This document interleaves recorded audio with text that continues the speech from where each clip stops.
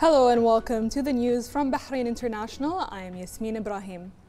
Upon the directives of His Majesty the King's Representative for Humanitarian Works and Youth Affairs, Honorary President of the Royal Equestrian and Endurance Federation, His Highness Sheikh Nasser bin Hamad Al Khalifa, and under the patronage of President of the Royal Equestrian and Endurance Federation, His Highness Sheikh Isa bin Abdullah Al Khalifa, the Bahrain Championship for Local Production for the Beauty of Purebred Arabian Horses competition continues at the Military Sports Union Field in Rafah. On this occasion, His Highness Sheikh Nasser expressed his appreciation for all the efforts exerted by the Royal Equestrian and Endurance Federation and the Beauty of Purebred Arabian Horses Committee to preserve the status of the original heritage in the sports of the Beauty of Purebred Arabian Horses. His Highness Sheikh Nasser affirmed to continue to support the sports in line with the vision of His Majesty the King, as it represents an important aspect of Bahrain's history and heritage. His Highness Sheikh Nasser also noted that the Bahrain Championship for Local Production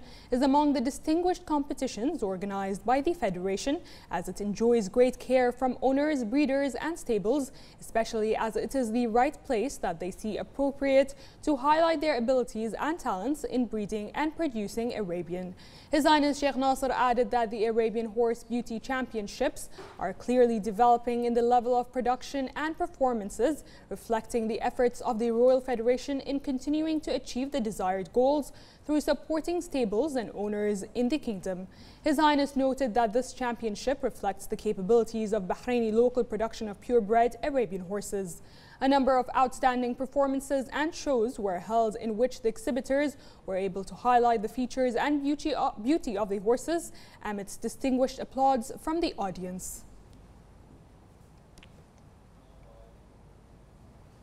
The chairman of the Rashid Equestrian and Horse Racing Club High Committee, His Highness Sheikh Isa bin Salman Hamad Al Khalifa, yesterday attended the final day of the Saudi Cup for Horse Racing held at the King Abdulaziz Field in Riyadh, in which a number of Bahraini stables participated. Sheikh Isa bin Salman asserted that Bahrain is greatly interested in developing the horse racing sector by strengthening regional and international participation, in addition to achieving the aspired successes in a way that enhances the kingdom's status in this sector. His Highness Sheikh Isa bin Salman pointed to the care and support of His Majesty the King to the sports and the continuous follow-up of His Royal Highness the Crown Prince and Prime Minister. His Highness praised the continuous excellence that the Saudi Cup for horse racing achieves year after year, praising the participation of Bahraini stables in the competition, which reflects the national competencies and expertise that the kingdom possesses, which in turn enhances its status in the field of equestrian and horse racing. His Highness Sheikh Isa praised the efforts made by the distinguished organization at all levels of the Saudi Cup, congratulating the first place winners, wishing the best of luck for the rest of the participants in the upcoming races. His Highness expressed his wishes for the Kingdom of Saudi Arabia to achieve further pioneering levels in the field of horses and equestrian, praising Riyadh's global successes during the past editions. His Highness also lauded the great efforts made by the Chairman of the Board of Directors of the High Equestrian Commission and Chairman of the Board of Directors of the Horse Racing Club in Saudi Arabia, His Royal Highness Prince Bandar bin Khalid Al Faisal, to develop this sector in the kingdom and the region.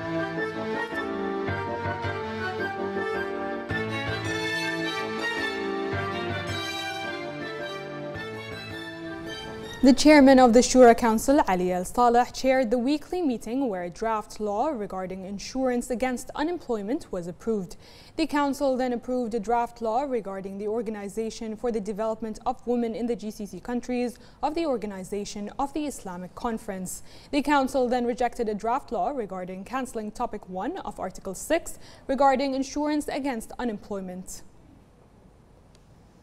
Under the patronage of Attorney General Dr. Ali bin Fadl Al Bu'ainain, the Special Investigation Unit organized an online regional conference on the effective role of the national institutions in protecting and promoting human rights in cooperation with the United Nations Development Programme and the Institute of Judicial and Legal Studies. The event was held in the presence of the Minister of Foreign Affairs, Dr. Abdul Latif bin Rashid Al Zayani, the Minister of Justice, Islamic Affairs and Endowments, Sheikh Khalid bin Ali Al Khalifa, the acting residence coordinator of UN activities in Bahrain, Mohammed Al Zarqani, and heads and members of the national bodies concerned with the protection of human rights. The conference marks the 10th anniversary of the establishment of the Special Investigation Unit as an independent judicial body. In his opening speech to the conference, the Attorney General affirmed that Bahrain, under the leadership of His Majesty King Hamad bin Isa Al Khalifa, is rich in pioneering development and human rights achievements in ensuring human rights and public freedoms, and that the national mechanisms concerned with the protection of human rights have become one of the foundations of national action to create an integrated human rights system that works on the rule of law and ensures accountability. The Minister of Foreign Affairs stressed that the reform approach of His Majesty the King is based on consolidating the respect and protection of human rights, strengthening the democratic process, and continuing the state's comprehensive development for the benefit of citizens and residents in various fields. He added that the economic, social, cultural development and complementary role played by the national mechanisms concerned with the protection of human rights in cooperation with the various official state agencies is the cornerstone for promoting a culture of protection and respect for human rights. To speak more about this, we are joined by member of the Special Investigation, Noor Shihab, to elaborate further on the matter. Under the patronage of His Excellency, the Attorney General Dr. Ali bin Fadl Al Bu'ainain, a conference was held today titled The Effective Role of National Bodies and Mechanisms in the Protection and Promotion of Human Rights,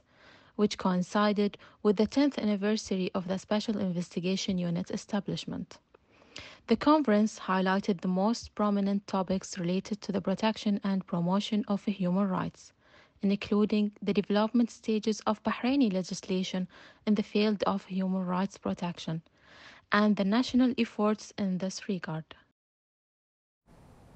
The Minister of Labour and Social Development, Jamil bin Mohammed Ali Hmaidan, inaugurated the 11th Bahrain Exhibition for Pre-Employment Training and Education 2022 and the Education and Labour Market Forum. The exhibition and forum are organized by MedPoint Design and Event Management Company in the presence of its Board of Director, Sheikh Noura bint Khalifa Al Khalifa, and a number of dignitaries, business owners, educational institutions, and human resources officials, and with the participation of educational leaders and university presidents from 11 universities in Bahrain. The minister indicated that facing future challenges is not only limited to identifying the professions required in the next stage, but depends on the development of infrastructure and programs that define job specifications and standards, professions, as well as educational and training opportunities. He stressed that university students should familiarize themselves with the government programs regarding the labor market to be aware of the available opportunities in which the private sector will have a pivotal role in creating more employment opportunities for graduates, especially in promising sectors that witness the creations of many new jobs.